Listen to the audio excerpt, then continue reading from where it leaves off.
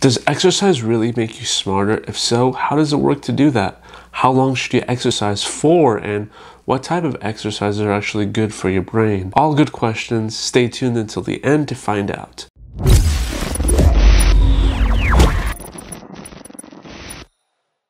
Hey guys, you see Arsalan back here on the Arsalan Inspires channel with another video where we continue the series of health and wellness topics on this channel explores.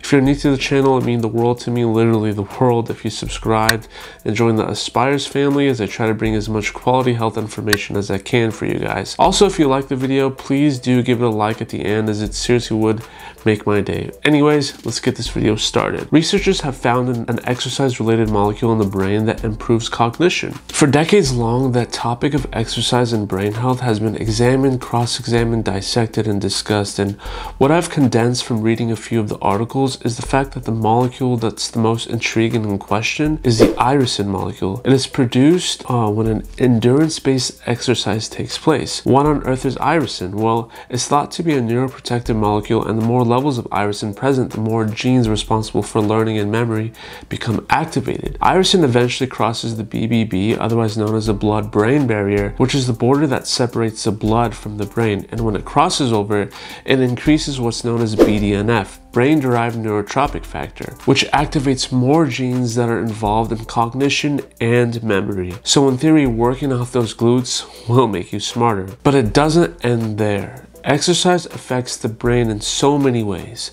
It increases your heart rate, which sends more oxygen to the brain.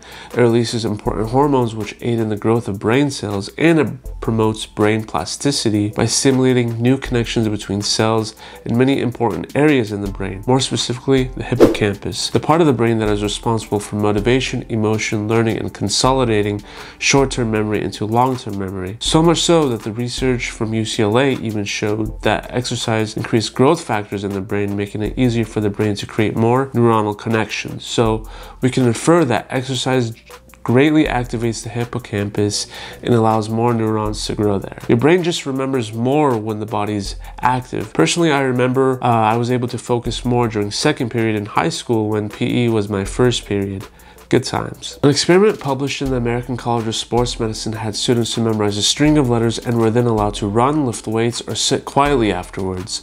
The students who ran more accurate when they were tested than students who chose lifting weights or sitting quietly. So we get it. Exercise helps protect and sharpen your brain, but how much exercise is necessary? According to the Cleveland Clinic, the activities you do to improve your body also benefit your brain. That entails every step you take, every hike you get yourself to do, every pedal you take on a bike, and every kickflip you land. The Heart Association guidelines say to stick to 150 minutes of moderate intensity aerobic physical activity a week, so definitely aim for that for brain health as well. That can include walking, jogging, biking, swimming, or doing more kickflips. But keep in mind, any physical activity is still benefiting your brain. To keep you more motivated, schedule some exercises with some friends to keep going and have fun with this. Let me know how exercise has changed your life, if you've seen any brain benefits from exercise or health benefits in general. If you liked the video, give it a like and subscribe to the channel to not miss out on more videos like these. And as always, see you on the next one.